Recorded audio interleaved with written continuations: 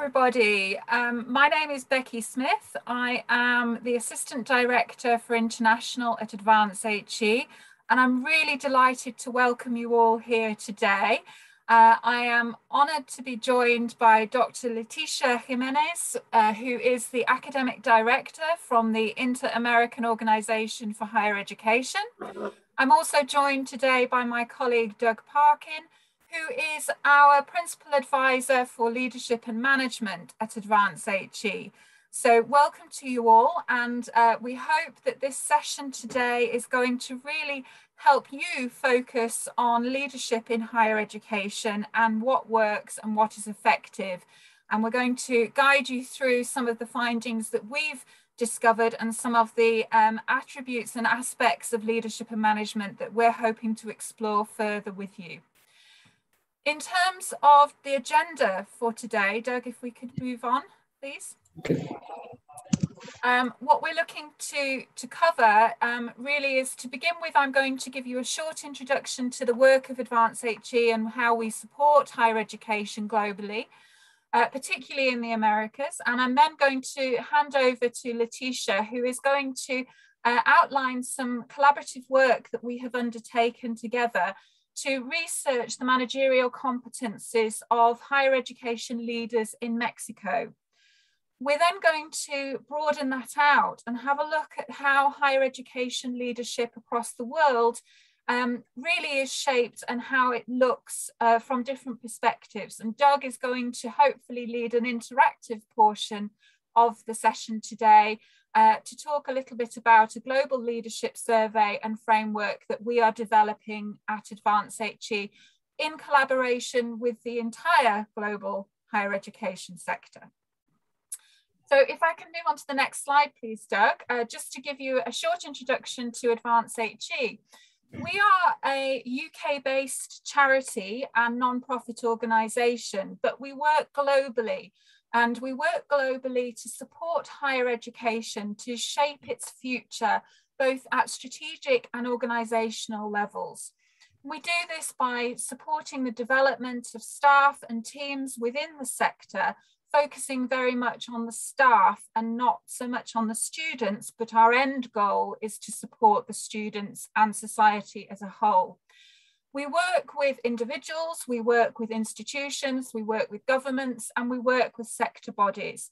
And our three main strategic goals are to enhance confidence and trust in higher education, to address systemic inequalities for staff and students, and to advance education to meet the evolving needs of students and society. We are a member-led organisation, and we have over 390 institutional members around the world. Really proud to say that the growing number of those members are actually from outside the UK, and we have a number now across the Americas as well. Membership of our organisation is optional, and we work with anyone, wherever they may be in higher education, whether they are a member or not. But membership does bring some benefits to those institutions that decide to opt into that. If I can move to the next slide, please, Doug. So we work with governments and institutions and individuals in a number of different ways. So we develop a number of programs which support the strategic goals and support interventions required within institutions. We have a number of different publications throughout the years, surveys that we perform to provide and generate knowledge and insights for the sector as a whole. We also provide professional recognition, and we accredit institutions and programs within institutions in terms of supporting the goals that we strive for. And really what we're trying to do is offer a range of consultancy and development services, as well as training and support to institutions so that they can actually become more competitive and better equipped to do what they do best. So I've mentioned already the membership, but we also, I think, pride ourselves very much on connecting individuals within the global community of higher education to form extensive networks of communities of practice and expertise in their specialist areas. So across the Americas, we have actually undertaken a range of work across the three strands that we specialise in. And Doug, if you could just move to the next slide, please. So to focus on the work that we've done in the sphere of leadership, management and governance in higher education, we are actually going to focus very much in today's session about some of the work we've most recently done in Mexico to support research there, looking at the managerial leadership competencies. But in addition to that, I mentioned earlier, we also offer a number of training and development programs, and many of those programs now are offered online and are accessible wherever you may be in the world, and include programs such as those designed specifically for university presidents and vice chancellors. We have a vice chancellor's transitions program, for example, and we have a top management program, as well as strategic leadership and management programs supporting all levels across an institution. In the area of teaching and learning, we have developed in collaboration with the sector a number of different programs that support and enhance teaching and learning excellence. So for example, we have a very popular certificate in teaching and learning in higher education, which has been modelled on best practice in a number of universities across, for example, the UK, Australia, the US, and so forth. This programme can help institutions who do not currently have their own in-house teacher development programme. But in addition to that, we can also accredit existing programmes. And if programmes become accredited, they are able to award fellowship. And fellowship is offered by Advance HE to institutions that align their programmes with our professional standards framework in learning and teaching in higher education. Fellowship now is a community of over 150,000 fellows globally.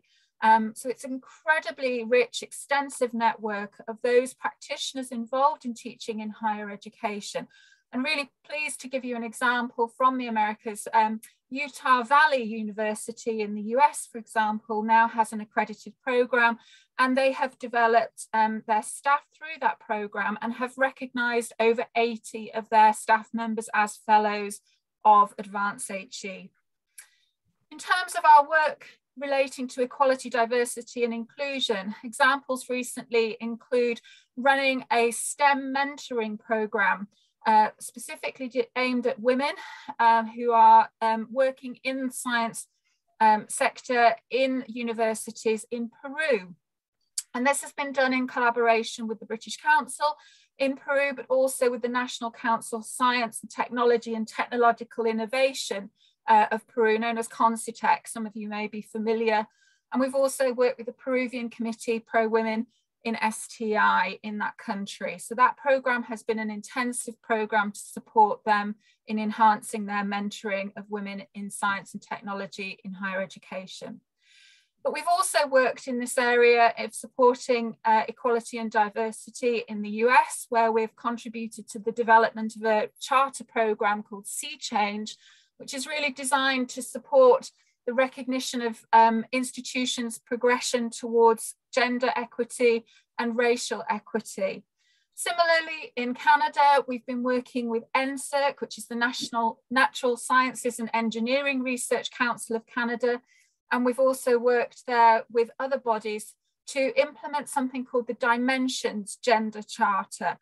And this was launched 2 years ago now, and it's based on the Athena Swan Charter that we have in the UK to support gender equity in higher education. So both those countries now have been piloting these gender charters and have actually made awards to institutions based on their progress. So at that point, I'm going to stop and I'm going to hand over to Letitia, and she is going to talk to you a little bit more about the research that we have been very proud and happy to contribute to with the Inter-American Organization for Higher Education. So over to you, Letitia.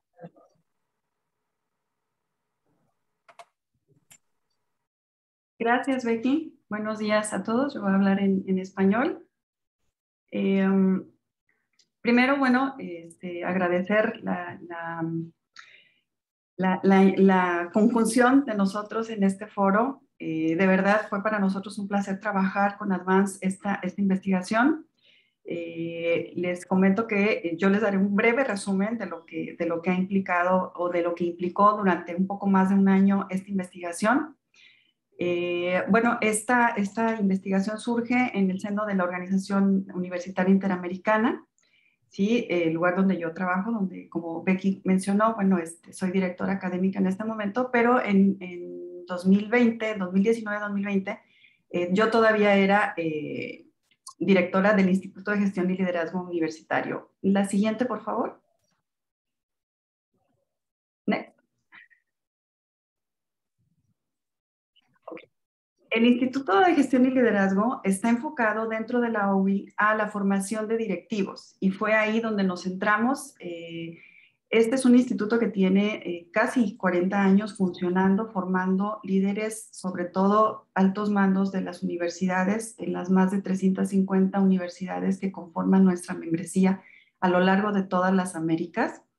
Y como un programa, como cualquier otro programa, bueno, es un programa que tiene ciclos y precisamente en esta etapa llegaba su ciclo de poder revitalizarse, de poder investigar qué estábamos haciendo bien, pero también qué estaba necesitando nuestro grupo de directivos, miembros de la OI. Y lo que decidimos fue, bueno, empezar a trabajar en la búsqueda de esas necesidades. Siguiente, por favor. Nosotros estamos conscientes desde la OUI, desde el IGLU específicamente, que en la educación, en cualquier tipo de educación, pero específicamente en la educación superior, los líderes tienen una influencia definitivamente. A lo mejor no podemos medirla exactamente, pero sabemos que está ahí. Reconocemos pues que hay otras áreas, que hay áreas muy importantes que van directamente al impacto del aprendizaje de los estudiantes, como pueden ser prácticas pedagógicas, como pueden ser aspectos organizacionales, como pueden ser modelos educativos, instalaciones. Sin embargo, creemos definitivamente que la gestión directiva sí puede, desde las decisiones que se toman en las rectorías, en las direcciones, impactar en el mejoramiento y en la eficiencia del aprendizaje de nuestros alumnos. Por eso fue que le dimos la gran importancia a este tema de renovar la formación que estábamos teniendo para nuestros directivos, y la mejor forma, bueno, era preguntarles, ¿no?, qué necesitan, y ir directamente a las universidades y sentarnos con ellos y ver qué es lo que está pasando con los directivos de las instituciones de educación superior. Para ello, bueno, tuvimos el gran apoyo del Ministerio de Relaciones Internacionales de la Francofonía, del gobierno de Quebec en Canadá, donde están nuestras oficinas. Y bueno, con los fondos, con gran parte de fondos de ellos empezamos a hacer este trabajo, y por supuesto, bueno, con la ayuda de otros socios. Siguiente, por favor. What steps data analysis?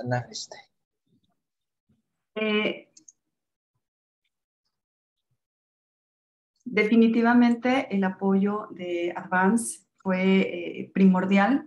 Sí, su papel en esta investigación fue una gran experiencia. Ya les explicaré un poquito más adelante cuál fue el gran aporte, pero sin lugar a dudas nuestros socios hicieron posible el desarrollo de esta investigación y la obtención de esta información que nos va a servir a final de cuentas a todos. Por la parte académica tuvimos el apoyo de la Universidad de Montreal y de la Universidad Veracruzana, que trabajaron con nosotros a nivel investigativo, a nivel de aportación de investigadores expertos en el área de competencias, ¿sí? Y por parte de las organizaciones universitarias de México, trabajamos con ANUIES, que es la Asociación Nacional de Universidades e Instituciones de Educación Superior, y la ANUT, que es la Asociación Nacional de Universidades Tecnológicas. Ellas nos apoyaron muchísimo con la movilización de directivos, con la aplicación y la convocatoria para los cuestionarios. Siguiente, por favor.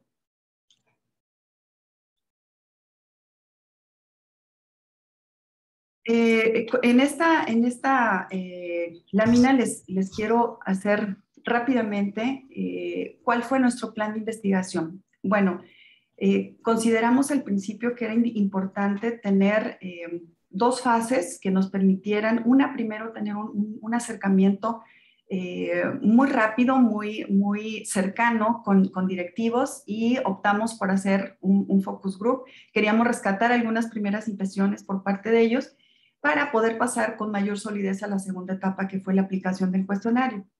Y en este cuestionario, bueno, lo que hicimos fue obtener ahora sí un primer mapeo de esas competencias que consideramos que se deben en este momento o en esta generación de líderes trabajar específicamente para ayudarlos en su gestión. La siguiente, por favor. En este sentido, bueno, trabajamos primero con el grupo focal y luego hicimos la encuesta y posteriormente el reporte final. No me voy a detener mucho para tratar de agilizar con el tiempo. La siguiente, por favor. El punto de partida para nosotros poder trabajar esta investigación, bueno, primero fue definir qué entendíamos por competencia, cómo conceptualizábamos desde la OI, desde el IGLU, esas competencias para poder encaminar la propia investigación. ¿Sí? Entonces entendimos, bueno, que la competencia es un saber complejo y que es el resultado de una integración, movilización y aplicación sinérgica, ya sea de conocimientos, habilidades y actitudes, que finalmente las podemos verificar en situaciones que se repiten o que tienen las mismas características. La siguiente, por favor. En este sentido, trabajamos la primera etapa, como les comentaba, la primera etapa fue un grupo focal y tuvimos la gran suerte de contar con el apoyo de la ANUIES. Hicimos una reunión presencial exactamente antes de que se cerraran las fronteras con la pandemia.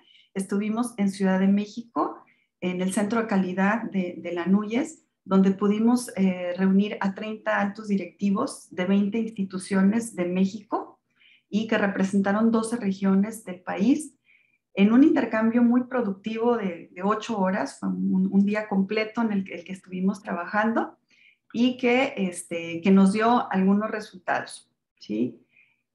Bueno, el propósito era acercarnos a un primer perfil de competencias, un poco escuchar qué era lo que tenían que decirnos los directivos, entender cuál era la percepción de ellos respecto a lo que era una competencia, cómo la vivían, cómo la trabajaban ellos desde su realidad, ¿sí? La siguiente, por favor.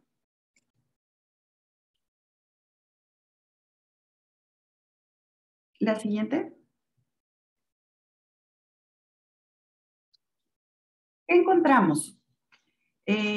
Nosotros esperábamos obtener de esta primera etapa de la investigación un mapeo, una visión general de lo que eran las competencias y bueno, lo obtuvimos, fue un trabajo muy fructífero, la verdad, tuvimos un gran aporte de estos 30 directivos con mucho entusiasmo.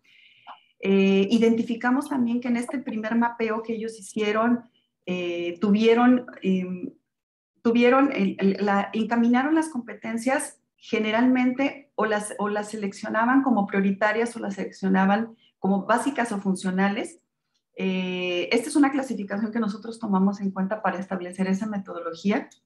Si a alguien le interesa el documento, está en nuestra página de la OUI, en el repositorio de la página de la OUI y se puede descargar libremente. Creo que también lo tienen en Advanced, en inglés. Nosotros lo tenemos en español y en inglés, ellos lo tienen en inglés.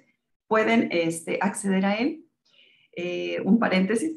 Otra de los resultados que obtuvimos fue que identificamos dentro del discurso de los propios directivos, de los propios líderes que estuvieron con nosotros en la reunión, una dificultad para distinguir las competencias, ¿sí? Y eso nos ayudó, bueno, a fortalecer nuestro entusiasmo por la investigación.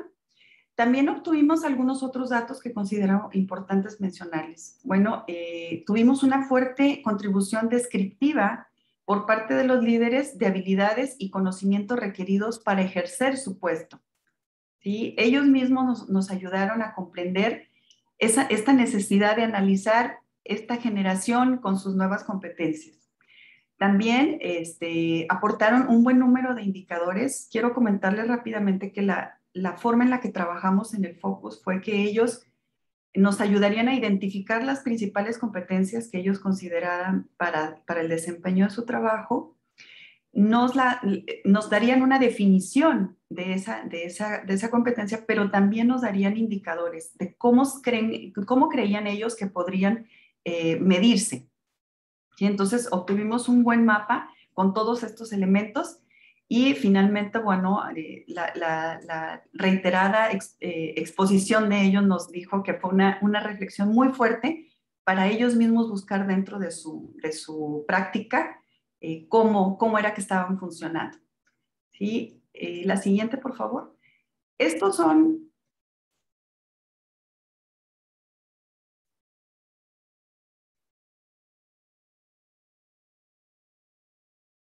Les presento, estos son los resultados. Este es el inventario general que nosotros hicimos y finalmente, bueno, no los voy a leer, pero son competencias que nosotros ya sabíamos que podían aparecer dentro del discurso. La siguiente, por favor.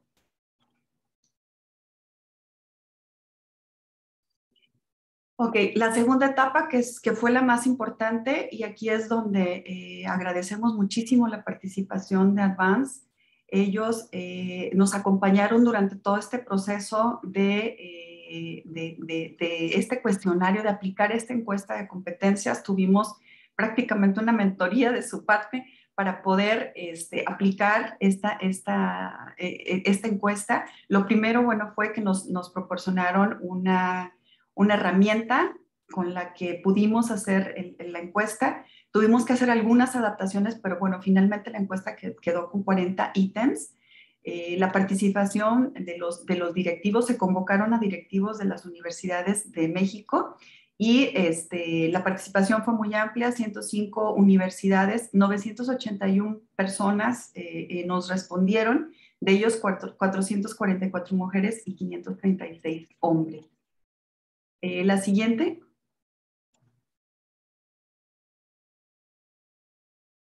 Aquí fue los resultados, la verdad nos sorprendieron. Pudimos catalogar los resultados en tres grandes factores.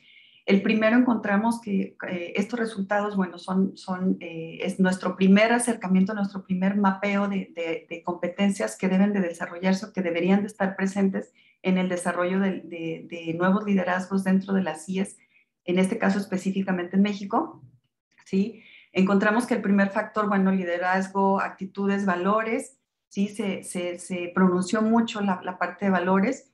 Y luego en el segundo factor, bueno, habilidades de gestión, todo lo que tiene que ver con habilidades, gestión, innovación y planificación. Y en el tercer factor, bueno, encontramos la importancia de la experiencia, del conocimiento desde la experiencia, del conocimiento académico de cada uno de los directivos y el conocimiento organizacional. O sea, no nada más era saber, tener conocimiento, sino también saber hacer. La siguiente, por favor.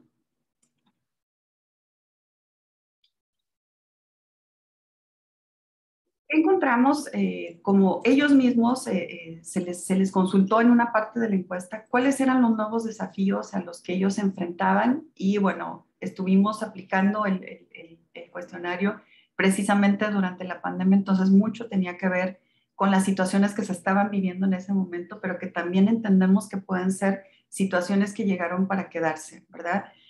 Como descubrimos mucho la necesidad de poder trabajar con competencias blandas, con esa parte socioemocional que va implícita en el liderazgo, definitivamente gestionar durante las crisis, sea sanitaria, sea cualquier tipo de crisis. Creo que esos nuevos desafíos surgen en esta discusión, aparecen reiteradamente, como lo vimos dentro de los tres factores, los valores y la ética, que están mezclados un poco con esta nueva concepción de ver los liderazgos, de ver las actividades directivas, ¿verdad? Y más allá solo de la operación y de la obtención de resultados.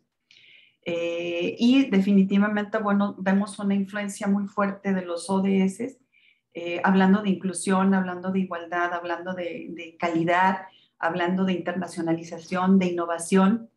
Y precisamente en innovación, bueno, el reto que tienen los directivos para innovar desde la educación. Y definitivamente, bueno, pues trabajar con la autogestión personal, ¿verdad? El estar bien nosotros mismos como personas, como líderes, antes de trabajar con los demás o para lograr un mejor impacto en el trabajo de los demás. La siguiente, por favor. Estas son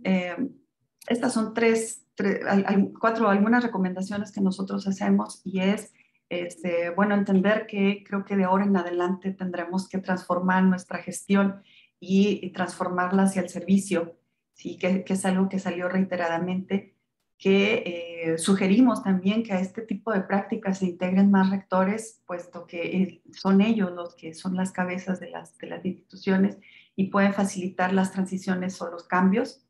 Y pretendemos replicar este estudio en otros países de América Latina para tener un mapa más amplio de lo que están pensando y de lo que está pasando en más países.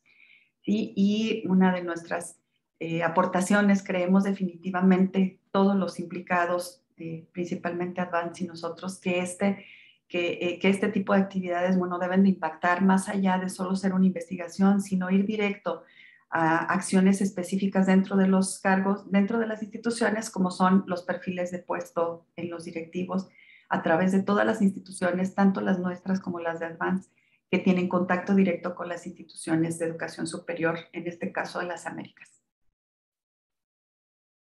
Bueno, esta sería mi intervención. Gracias por escucharme. Perdón, me tardé un poco más. Adelante.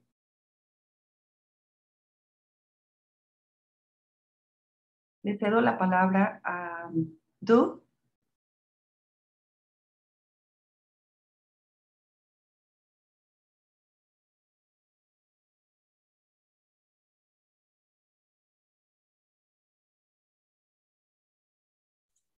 Doug, you're on mute. Okay. Am I off mute now? Can you all hear me? Good. Thank you. I was just thanking Letitia and also just saying thank you for that summary of a really important study coming from Mexico. And I think within that study, there's a lot that can be taken away and into other contexts in terms of our answer to that question, which is the title for this panel, what works for leadership in higher education? And it's an incredibly important question at the moment. So Advance HE is at the stage of launching a global study around this to develop a global leadership survey and, in due course, an accompanying framework to explore precisely that question, what works for leadership in higher education? So working with the sector, we plan to develop a global survey over the course of this academic year, 21-22, for higher education, research institutes and other related organisations. And really, the extraordinary events of the COVID-19 pandemic that have been experienced in different ways around the world have highlighted the importance of leadership, both for organisational success, but also for staff, student engagement and well-being. So that question coming through the pandemic experience is becoming more important than ever. And what we hope this project will generate is a unique evidence base for leadership in higher education coming through the survey itself, to also highlight contextual variations across the sector and also around the world, and to explore the impact of leadership development. The more closely we understand what works for leadership, the more capable we are of supporting the development of leaders. And it will also inform things like the structure and function of leadership teams.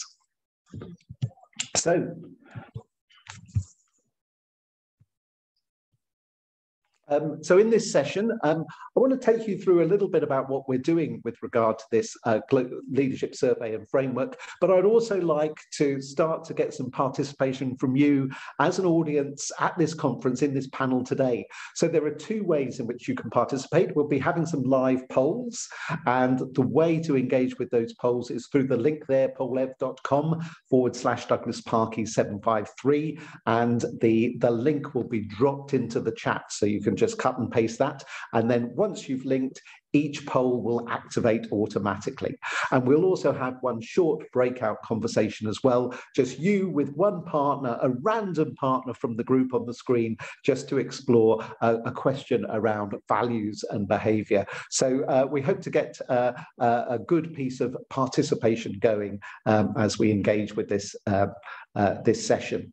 So as I say, the project itself launched on the 25th of August 2021, and so we are now in the phase that we call the research scoping study towards the development of that leadership survey.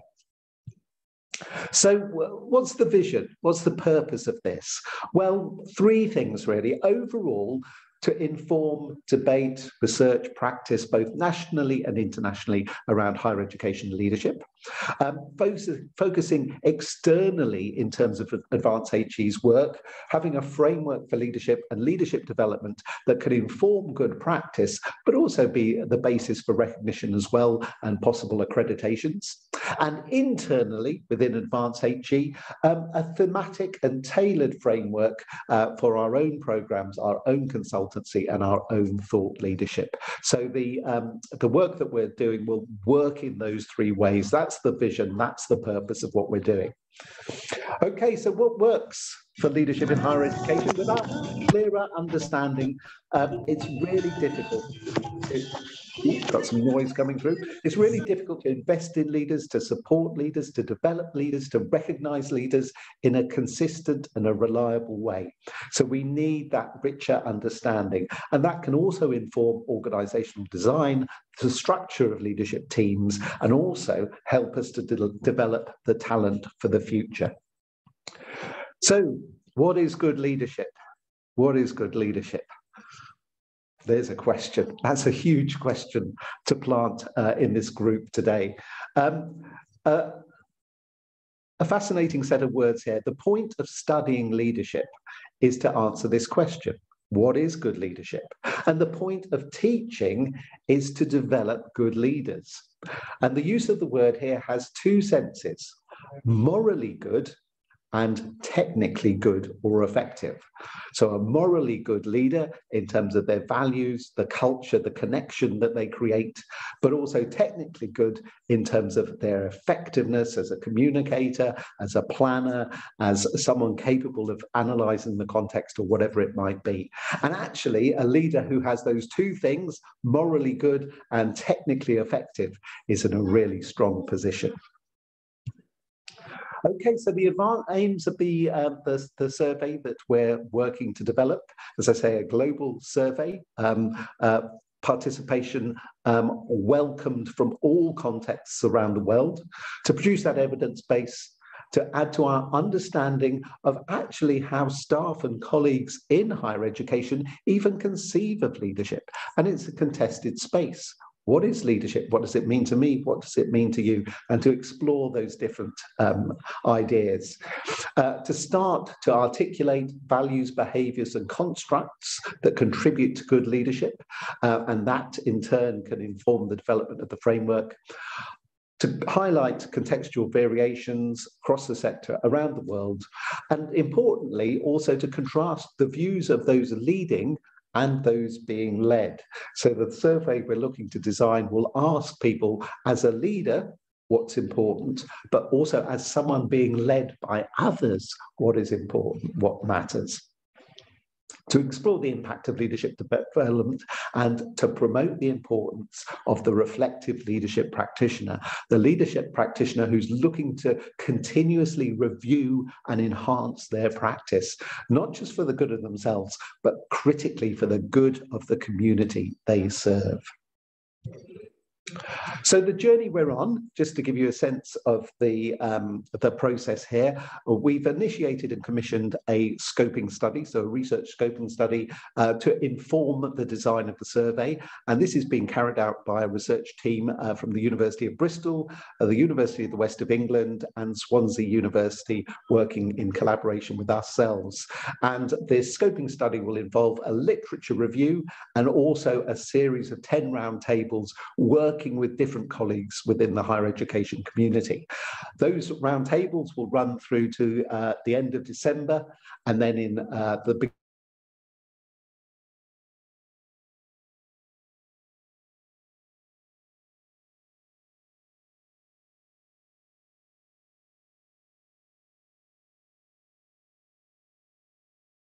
different times for different time zones.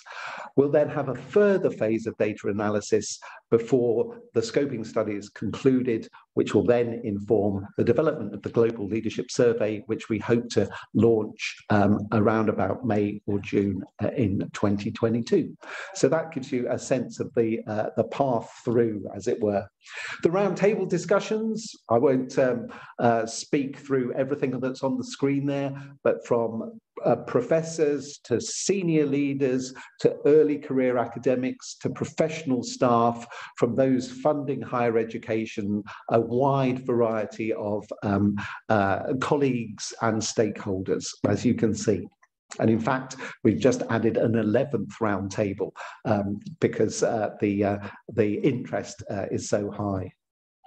The literature review that's already well underway, looking at books, papers and reports from the last 30 years, from a range of disciplines, from education and sociology through to management and organizational studies, selected for their particular relevance to higher education with an international focus, so drawing on literature from around the world and spanning subjects, professional areas, institutional types and different roles.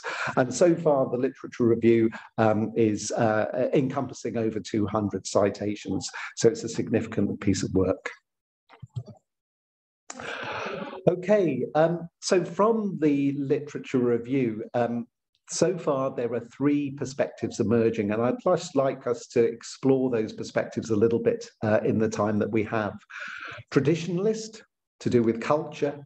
Reformist, to do with values and purpose, and Letitia was touching upon the importance of that from the Mexico study, and then the pragmatist perspective in terms of skills and competencies. So let's just touch on each of those in time. So, culture, we'll just have a little play with that.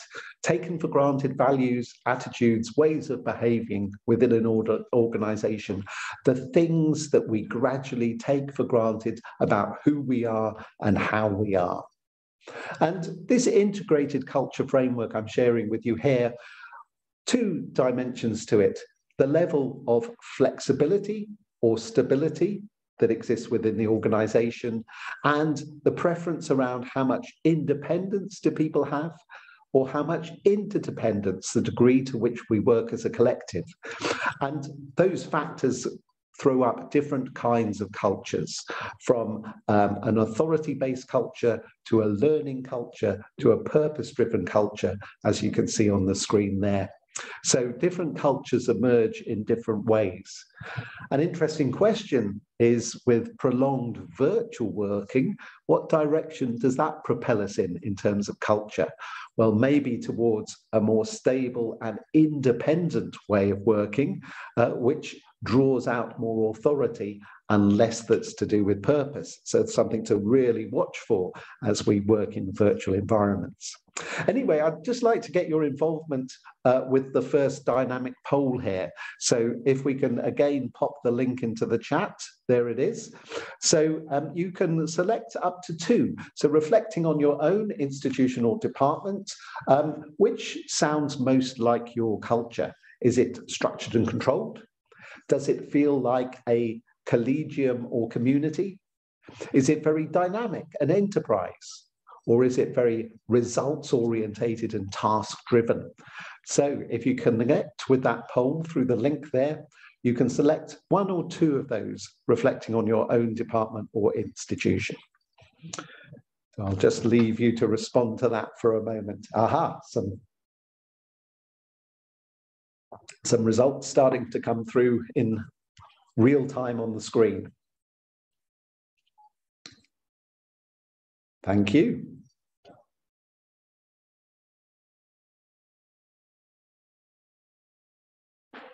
Wonderful. Thank you for participating, everyone.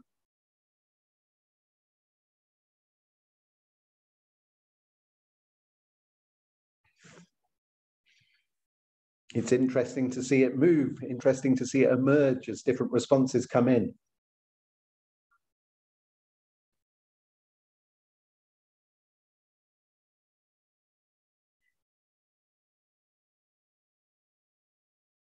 It's shifting in real time.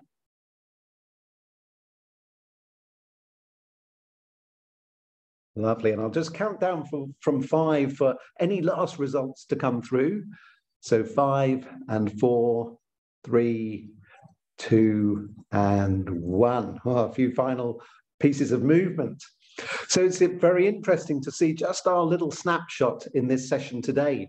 A lot of our organizations feel quite task-driven, a focus around structure. Maybe a little less so in terms of the emphasis around the community and engagement and dynamic and enterprising as well. So an even balance aside from the results focus, which seems to be high in our little survey there. And it's an important question to consider, isn't it? The culture in many ways determines the leadership. So the sort of culture that we're looking to create will have an influence over the values that we need to bring to our leadership. So if we want to create more of a community, what values does that suggest? If we want to be more enterprising as an institution, what kind of values and behaviors does that suggest? So thank you again for your responses. Fascinating to see. And of course, culture exists as an iceberg.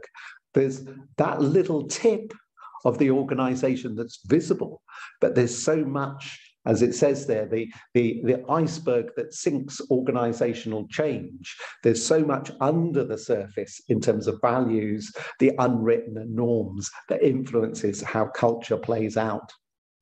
Okay, let's come to the second perspective, the reformist perspective that's coming through the literature, to do with values and purpose in higher education.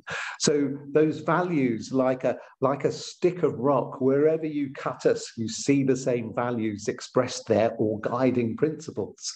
And then purpose. Purpose, the anchor of the institution, what we're fundamentally here for.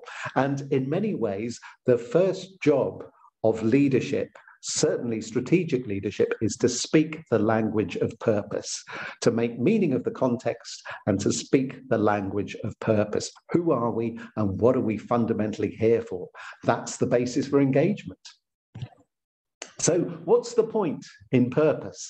What's the point in purpose? My next question to you. So using the same link, you can engage in a poll, and this one will create a word cloud for us. So what's the point in purpose? What does it create? What does it inspire? Just single words for this. Please respond away. And I have to be prepared that not all of the words will be in English, but that's fine. It's your word cloud, so you put in whatever words you wish using the same pollev.com/Douglas Parkey753 link. Focus. That's a great word to start with, doesn't it? Purpose gives us focus and choice. Once we have focus, we've got a basis for making strategic decisions. Directions there, right alongside it. Thank you.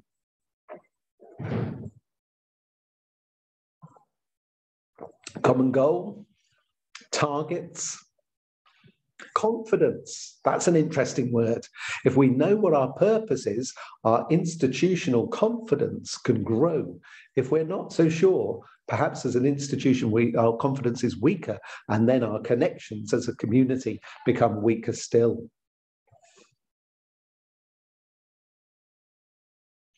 Motivation, yeah. Purpose gives energy. If we know who we are, if we know what we're here for, then I can think about my individual contribution, my competencies, to come back to Letitia's fantastic work. I can think about those competencies serving that purpose, and that's where I get my human energy from. Growth is there, goals. It's the basis of so much. The first job of leadership, to articulate and express purpose. It's so important. Confidence becoming a very big word in our word cloud there. It gives us a mission. It's the basis for inclusion. Fantastic. Thank you so much for these responses. Okay. It is the essence of leadership. Lovely. Okay, I'm going to count back from 5 to 1, just for any final words to come in. 5 and 4 and 3 and 2 and 1. Amazing. And if we just take that set of words, it just tells us everything about what strategy should be about. The articulation and expression of purpose that gives us focus, that gives us choice, that creates strategic direction. Wonderful. So what's the point in purpose? Well, purpose is the point. This from Bartlett and Goschel captures it for me, that in today's world, we need to move towards this softer, more organic approach that's about purpose and people, and away from just rigid structures and strategies. And as it says there, the definition and articulation of purpose must be top management's first responsibility. A little bit around values. Not too much time for this, so I'll just mention it a little bit. But is there heart in what you're doing? Values put the heart into what you're doing. So the bottom line is not just money, the bottom line is also people, staff, students, the community, other stakeholders we work with. So your bottom line, not just money, not just pounds, but people too. Is there some heart in what you're doing? And values are the things that transcend our differences across an institutional community. So for leaders, values are of extraordinary importance. A question I'll just give you, we could have a discussion on this, but I don't think there is time, is just to think about values linked to behavior. So in many ways, we shouldn't have to tell people what our values are. We shouldn't have to tell people what our values are. It should show through our behavior. And an important question for leaders, and again, in Letitia's work there in Mexico, it came through the importance of values sitting alongside competencies. So underpinned by our values, what's the most important behavior for you as an individual leader to model? So if those are our values, what behaviors should I be modeling that in turn influence the behaviors of others around the institution and the organization? It's a really important question, that link between values, competencies and behaviors. And in many ways, we lead through the behaviors that we model. Yeah? We can get very caught up in thinking about the things that we should do as leaders. We also need to think about how do we need to be as leaders to embody those values. Okay, so the last perspective. So we've had the traditionalist about culture. We've had the reformist about purpose and values. The third one coming through the literature review so far is the pragmatist, the skills and the competencies of higher education leaders. Now, there are many ways to model and present this. This is a model that we use within Advance HE, the model of engaging transformational leadership from Professor Beverly Alamo Metcalf. And it talks about the importance of positive emotions upon the performance of organizations and teams. And it was really interesting again in the Mexico study to see emotional intelligence highlighted so really, really clearly. So there's something about the competencies linked to how it makes other people feel. If people feel good about themselves through really engaging leadership, they in turn will perform to a higher level. So that's one construct that you can see on the screen there, the engaging leadership model as it's termed. So let's come back to you with our third and final poll for this session. And this is a ranking exercise. So I've given you 7 things to rank. The one you consider most important, please put at the top. Least important towards the bottom, using the same link. So in terms of leadership good practice, creating meaning and vision, empowering other people's autonomy, helping people to develop their talents, showing appreciation through feedback, creating a safe environment, physically and psychologically for people to perform, enabling social support and collaboration, or recognizing and celebrating progress.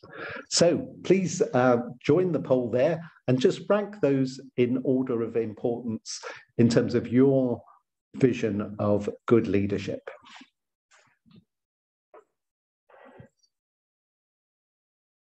Could we put the link in the chat again? It's pollev.com. Oh, it's already there. pollev.com/Douglas Parkey 753. Okay, we have some results coming in.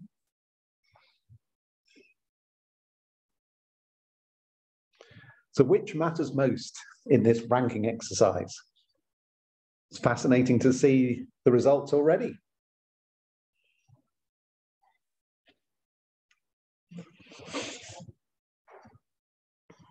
And you won't be right or wrong about this. You won't be right or wrong about this because in many ways, all of these matter. So it's just getting your individual perspective, just giving you an opportunity to reflect on these 7 areas.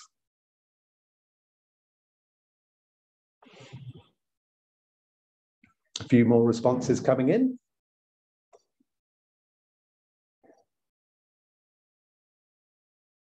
I hope you can all see it clearly on the screens.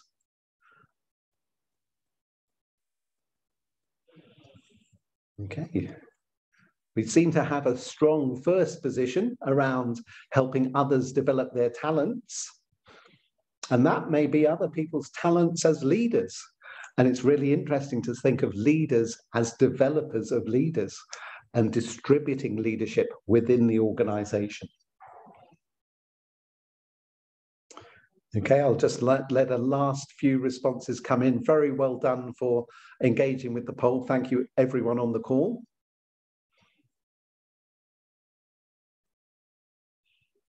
Okay, so once again, I'm going to count back from 5, just for any final results to come in. 5 and 4 and 3 and 2 and 1. Okay, isn't that fascinating? So in our small sample in this session today, we have helping others develop their talents as our most important leadership good practice. And towards the bottom, recognize and celebrating progress. Just one up from that is showing appreciation through feedback. Interesting to think about, actually, giving people really strong, really well put together feedback can be so important for releasing performance and potential and developing others. But as I say, there's no one answer to this. Our small poll has ranked them, as you can see. Each of these 7 areas is important. This is taken from some work by Amabile and Kramer. And what their work emphasizes is that in leadership, good practice is good practice. And looking across organizations and sectors, there's some fairly consistent areas for leadership good practice. And that good practice applies equally whether you're supporting a team online or working with them in a shared space. And these are them: creating meaning, allowing people to develop autonomy, helping people through mastery to develop their talents, showing appreciation for what people do, creating safety, physical and psychological, enabling social support so that teams can work well together and collaborate, and celebrating and acknowledging progress. And you can see on the other side some of the things that fairly consistently are not good practice for leadership and colleague engagement. I won't read through the list. So there's something consistent about good practice, and really the work we're doing towards the survey is in a way looking to really distill and refine that for the context of higher education. Last couple of things from me. Never forget that leadership ultimately is in the eye of the beholder. So what I say about myself as a leader doesn't matter. It's how others experience me. Yes, so the eye of the beholder is crucial. And my last thought to share with you is about wholehearted leadership. And this is fundamentally about balance. On the one hand, I have passion for our purpose, what we're here to achieve. On the other hand, I have true compassion, feelings and emotion for those that are working with me to achieve it. Passion for purpose and compassion for people. That's wholehearted leadership. If you just have one without the other, that's half-hearted leadership. And if you don't have either, that's break your heart leadership.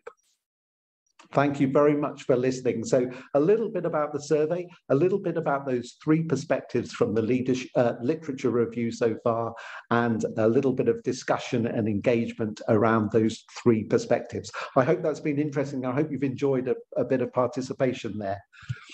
So we only have a minute or so left. We can take 1 or 2 questions if anyone in the audience would like to maybe post a question into the chat that's there.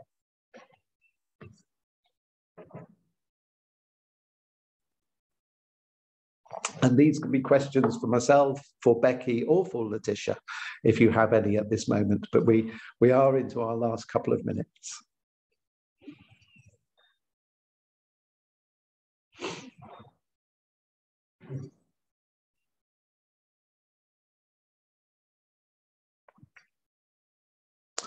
We have some thanks appearing, and you know that it was lovely to have your participation as a group in those polls in many ways, particularly that last one, those 7 good practices. We can put whichever one we want at the top, whichever one we want at the bottom.